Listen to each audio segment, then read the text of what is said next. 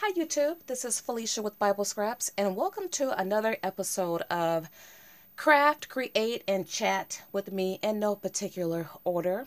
It is a nice Sunday evening, March the 4th of 2018, and I'm in my craft room. As a matter of fact, I've been in my craft room all week. Okay, so several years ago, I started a laminating series. And I got some upcoming laminating videos to share with you guys that don't really involve laminating sheets. You are looking at the Mink machine, which some crafters might say it's a glorified laminating machine, and that might be the case, but I have to say, I've been playing around with the Mink machine and with my two laminators, and I actually prefer the Mink machine, and you'll learn why in an upcoming video. But this video is all about paper napkins. Many of us crafters have paper napkins, not that we use to eat with, right? That's what napkins are for. But no, we use napkins in our art projects. And it's really cool because the prints you can find, goodness, you can find more pretty and certain types of prints and napkins more so than in scrapbooking paper and in probably fabrics. And you can get napkins at a very good value. The regular price for this whole pack was $3, but at Tuesday morning they have a lot of napkins on clearance, and so I forget how much I saved.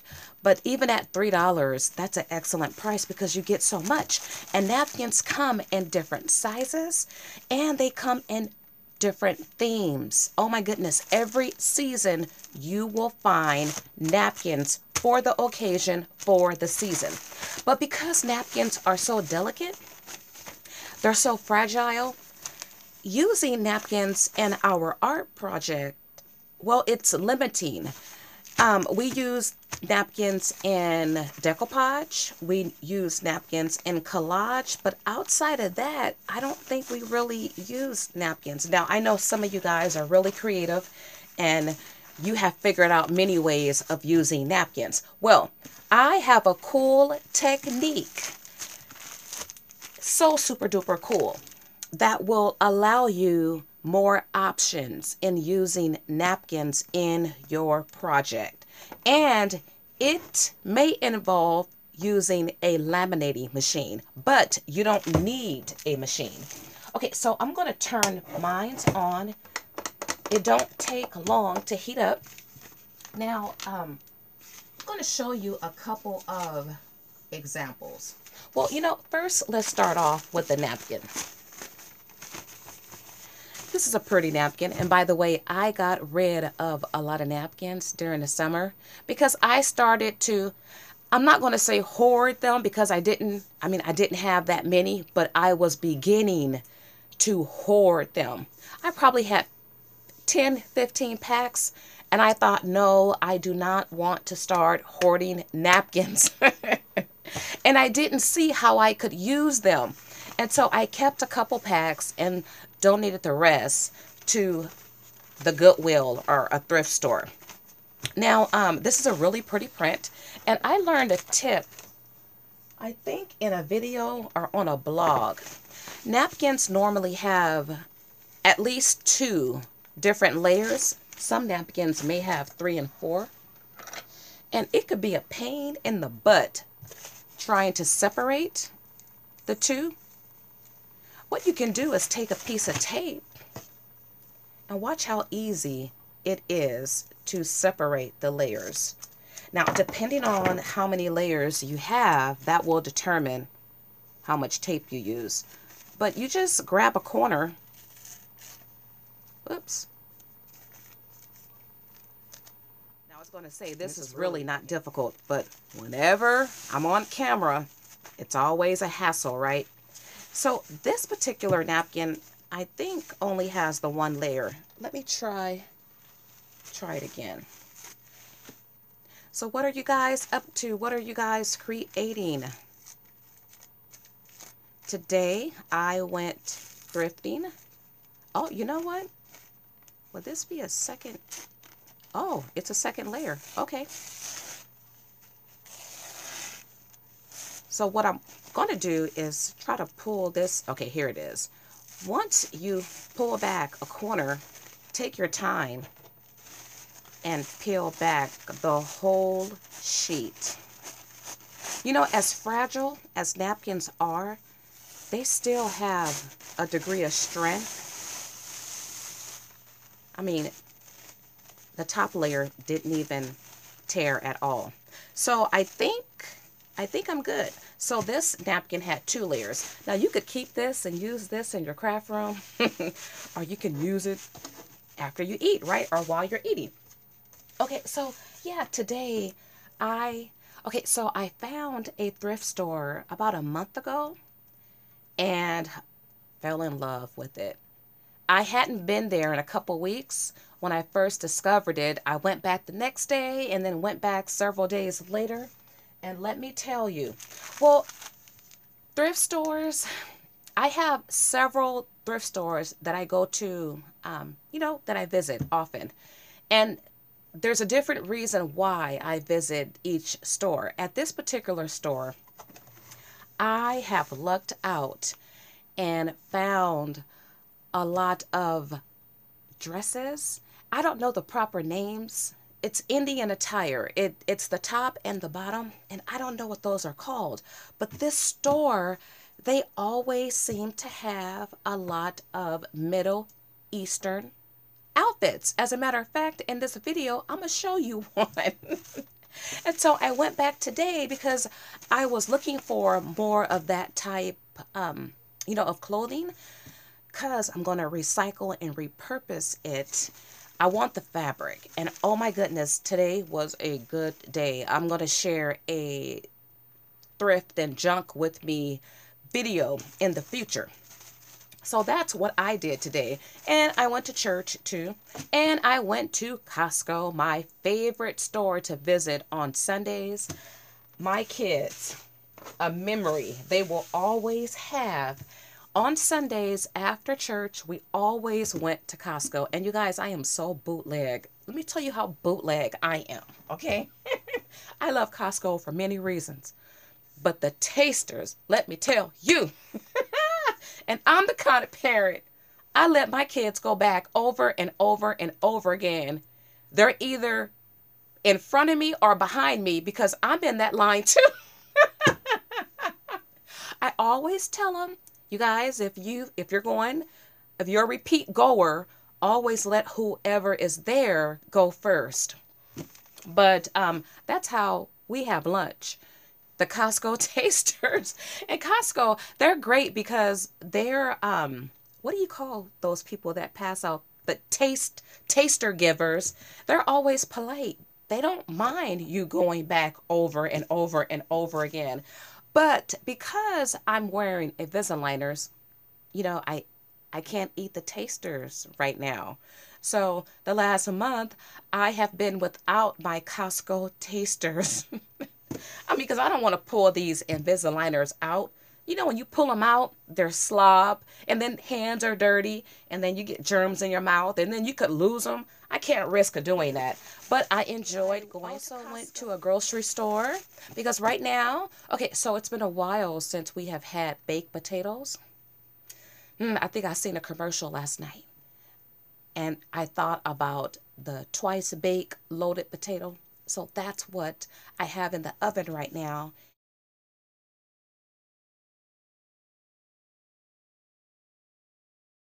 And yeah, I cannot wait because I'm going to load it up with all types of yumminess. Okay, so let's work with this napkin. Okay, you guys, at a thrift store in Vegas, I shared 2 videos on my thrift and junk hauls from Vegas. I have one more to share.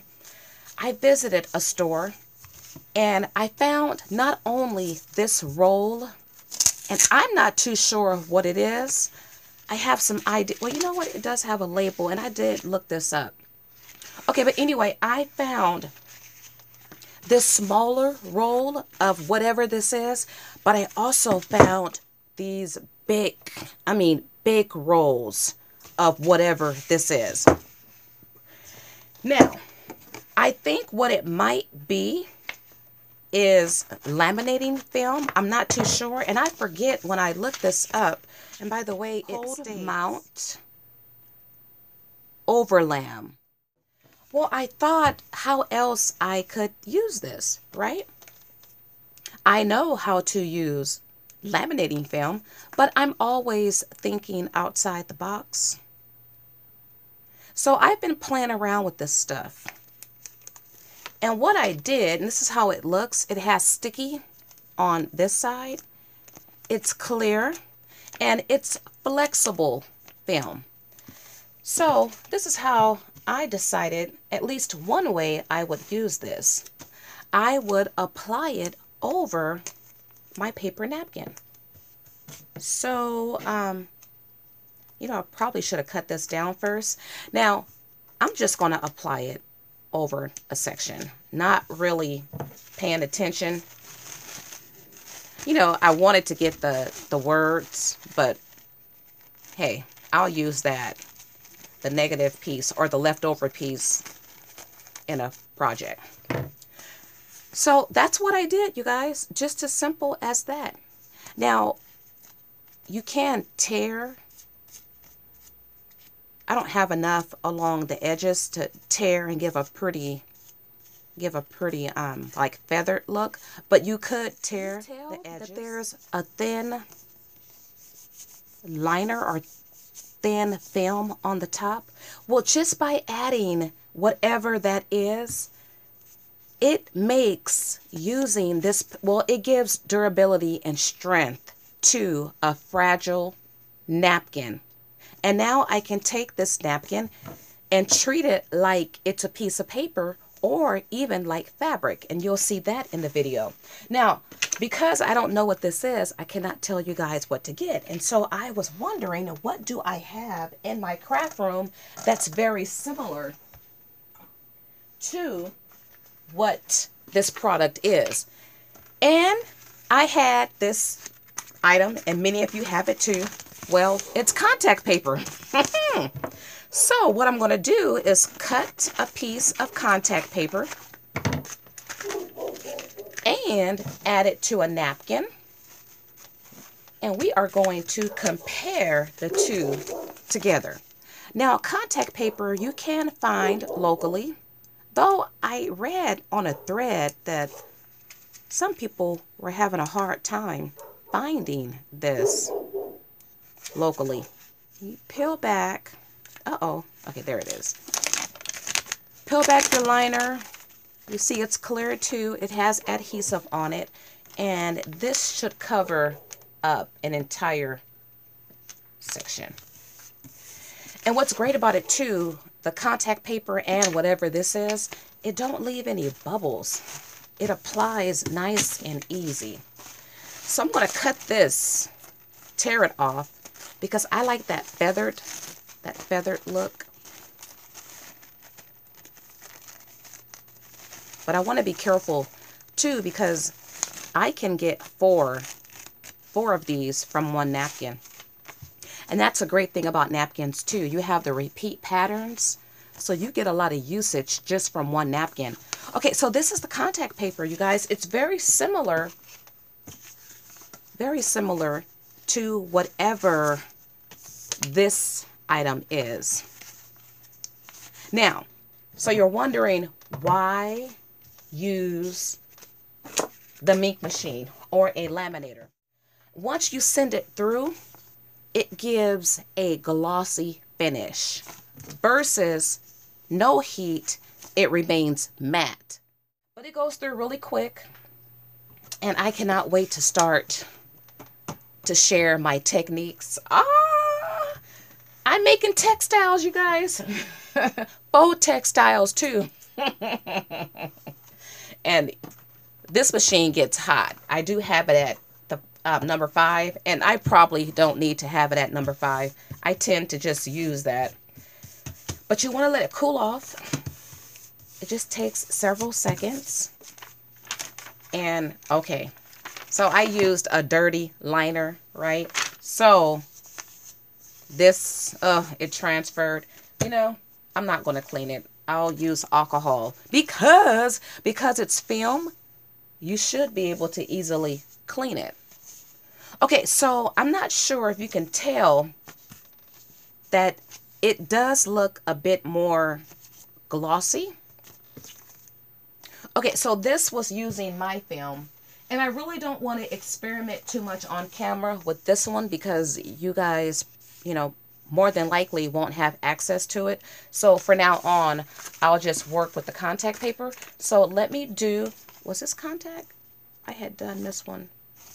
No, I don't think so. Okay, well, anyway, you guys get the hang of it, right? By adding contact paper, it turns the napkin into like a piece of paper or a piece of fabric. And this is how the back looks. You could add adhesive on this if you wanted to glue this down to something. Now, you can die cut this. You can actually stitch on this. And I will bring out my sewing machine that's right next to me. But yeah, you could do so much with it, right? Treat it just like it's paper. If you guys don't know, contact paper, it comes on a roll like this.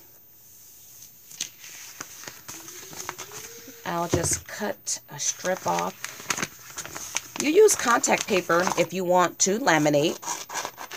If you want to protect the surface, you use it. I've been using contact paper for years. And so this is clear contact paper. You can buy contact paper with patterns. You know, I think I want to use a different napkin. Let's use this one. I found this pack from the thrift store. Look how pretty that is. So, so, so pretty. Okay, use some tape. So you guys, I have been cooking a whole lot. I love to cook. Last night, I made California sushi. I don't want to say rolls because mine didn't quite come out as a roll. It was more like a burrito. I told my daughter and she said, Mom, there's something called churrito. Wait, churrito, I think. It's a sushi burrito. And I said, that's exactly what I made then because I didn't have that bamboo mat to roll it. So I improvised and came up with a big old sushi burrito. People, oh my goodness, I could not get enough of it. I made my own dressing, dipping sauce. Okay, so this one may have had just one layer. Let's see. The other day, I made a sushi bowl. We got a butterfish restaurant. And oh my goodness, I love the California bowl. No raw meat. We don't do that. But their bowls are so expensive. And well, it's just my excuse to come home and recreate it. I do that quite often.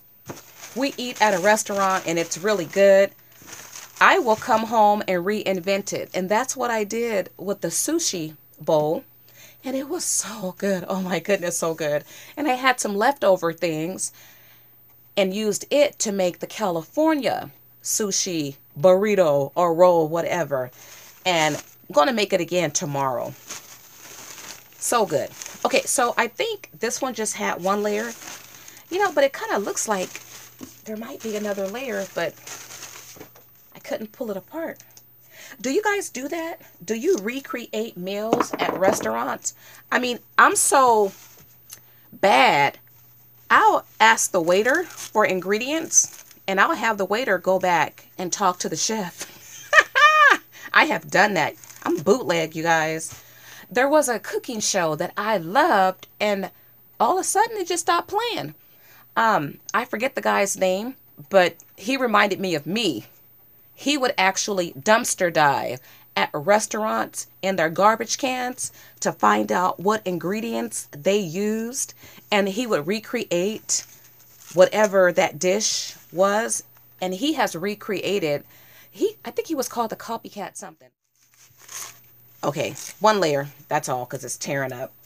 I hate that he's not on TV anymore.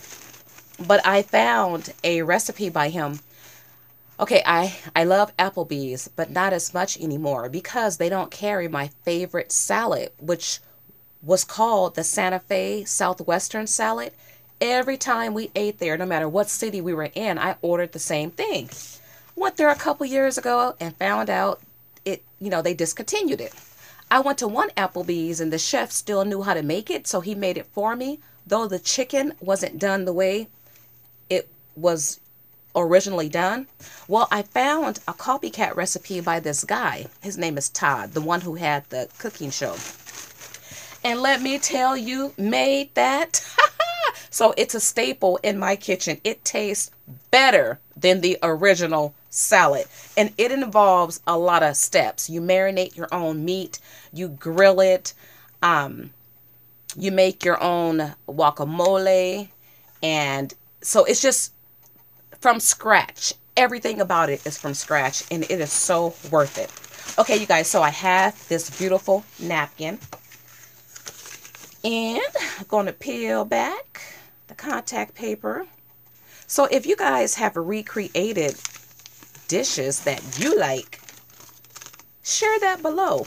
So I started recreating dishes, I think in 1997. We used to have a chain grocery store called Albertsons. And they had a dish that was, I think it was just called like pesto, pasta, something like that. And I absolutely loved it. Always went there to buy it. And one day I went and it had been discontinued. And I had a fit. I couldn't believe it. Well, I had eaten it so much. Well, of course I knew what was in it. And I had never made a pasta salad before. I went home. Of course, I prayed because I loved that dish that much. I had to pray. I went home and recreated that dish. And people, let me tell you, if I entered that in a pasta contest, I would win. So I used to be a part of a committee, an organization that put on block parties. And not just block parties, but community parties. And this organization consisted of police officers, business owners, teachers, whoever, anybody could be a part of it. And little old me was a part of it.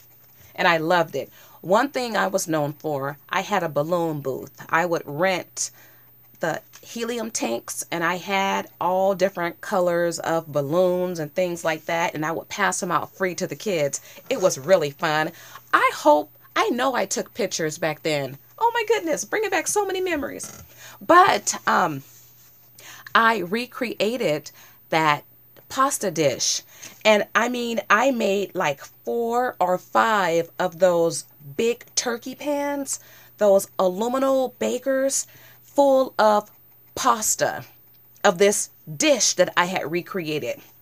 And let me tell you, when I say I am not exaggerating, but I just remember like flashes of those who attended the party.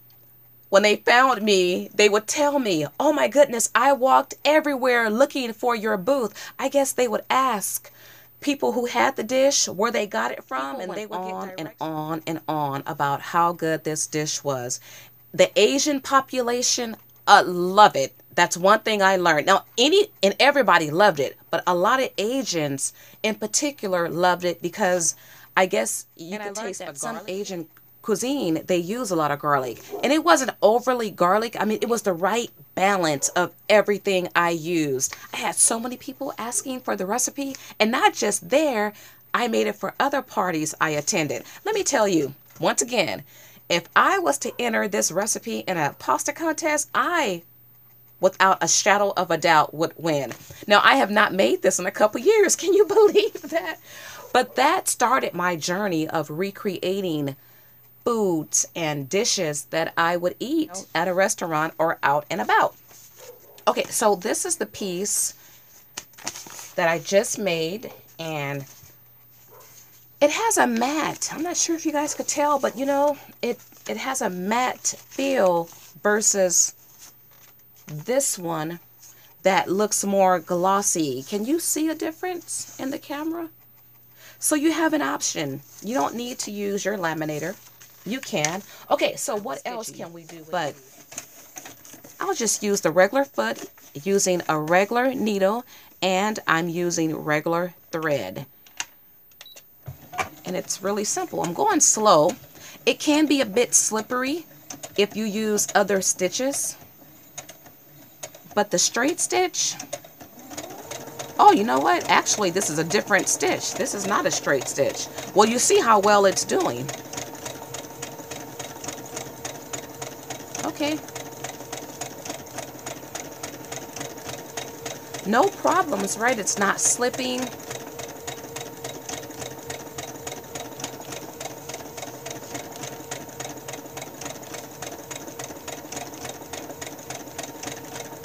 And I'm just doing this at random.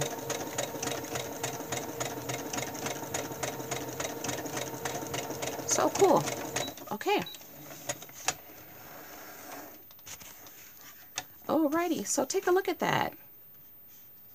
So I used stitch number 9. Can you see the design of that stitch? Sorry for the glare, you guys. This is beautiful. I love it. Now we can also die cut tattered florals.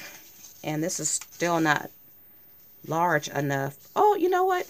If I hold it still, it'll cover the whole thing.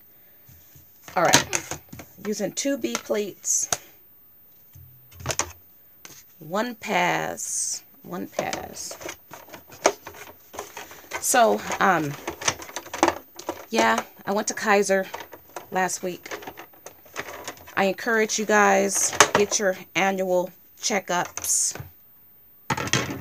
You know, us ladies, we gotta, as we get older, we gotta get our mammograms. Make sure you're up to date on your pap smear. So I was so happy to have taken care of that. Why is this? Okay, I'm at an odd angle, you guys. Yeah, I took care of that. I had forgotten those mammograms. Oh my goodness. They squeeze the life out of you. Man. I don't know how I could have forgot that. Boy. If I wasn't flat before, let me tell you, after they squeeze, it don't seem like they'll ever be plump again. I'm like, man. But thank God, you know, got that over with. Okay. So take a look at this, you guys. It reminds me of like a wax type feel, but it's smooth though. So we have taken our paper napkins to the next level. Take a look at that, right? Oh my goodness. So if you cannot find paper in a pattern you like, perhaps you can find napkins in that pattern. Now you can do so much more, right? Let me show you a piece. I don't think I showed you guys all the pieces I did before. Feel me? Well, this is one small piece. Do you see the texture? I used embossing, an embossing folder on this. So let me show you how easy that is to do. And you need the C plate, a C and a B plate for this sandwich. To cut out with the steel roll dies, you just need 2 B plates. Did I say this one? Kind of getting confused, Okay. You know, let's just do this one. Okay. So, gonna stick my, I'm not sure what to call these. I think I had a name and I forgot what it was, but by the end of this video, I'll remember. Okay, and where's my C plate? Okay, need a C plate. Just put it in, roll it through. Ouch! Oh, darn it. That happened to you guys? What did I do wrong? Is this not the right sandwich? Oh no, I don't think I need a C plate. That's for wafer thin guys. Woo! That hit that finger right there. Boy. Man. Okay, so is it 2 B plates then? I forgot. I guess so. Man. Alrighty. Let's see if that worked. Oh, yep. 2 B plates with these embossing folders. And take a look at that, you guys. Oh, that is beautiful. Beautiful. This folder came from Tuesday Morning. Unfortunately, there's no name on it. Oh, it is so pretty. Look at that. Oh my goodness. Okay, so you guys, there's more. Okay, so my son is bringing the alcohol down because I do need alcohol for this next technique. But this is so pretty. Oh my goodness. Oh my goodness. Oh my goodness. I apologize for my slur, for my lisp. I'm wearing Invisaligners, and last night I switched out my old pair for a new pair, and boy, that was really uncomfortable last night. It's really has a tight fit right now, and so yeah, I'll be wearing these. Okay, you guys, because this is film, we can use our alcohol markers, right? And Tuesday Morning just had an excellent value on Spectrum Noir markers. If I didn't have a lot already, I would have definitely picked some up. But if you want to accentuate an area, well, you can use your alcohol marker. There's not really much I want to do. Well, you know, I'll just color in that O right there. Okay, so this color is too light. Let's do a darker color. We'll have to experiment. So do you see that color I put there? I see it. It's a pink color. The cool thing about working with alcohol markers on film, if you don't like it, you can use alcohol to erase it. I'm going to do that right now. And look, it's on this baby wipe and off my piece. So cool, right? But I think I want to leave that alcohol there. You know, why not do a deeper color? Let's see.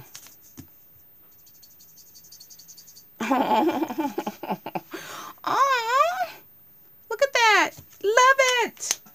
Love it, love it, love it. Okay, you guys. So I think that'll do it. I cannot think of what I called these. Let me look at my notes. Fabric wax napkins. No, that don't sound right, right? I don't know what I'm going to call these. But this technique, you guys, will give you so many different options and ways to incorporate your paper napkins in your projects. If you have been inspired by my creativity, why not give me a thumbs up? Go ahead and like this video, and you would want to subscribe if you are, well, it's a continuation of my laminating series. You guys, I'm making textiles, right? Have so much planned to come your way. So go ahead and subscribe. Feel free to adopt any of my ideas. I only ask for proper credits. Do give shout outs and do link back to this tutorial. Well, I want to thank you all for watching. As always, blessings.